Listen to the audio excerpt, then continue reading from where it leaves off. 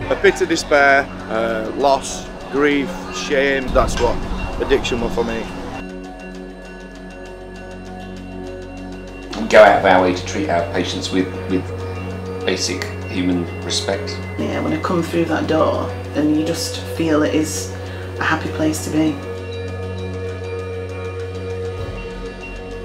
And then they're saying to us, I want recovery because I don't want to go back to that lifestyle. I feel better. I'm not ashamed to admit that I'm an alcoholic anymore.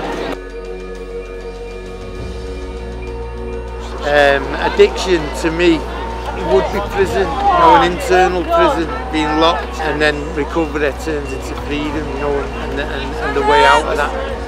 In recovery I think you either win or learn. There is no losing.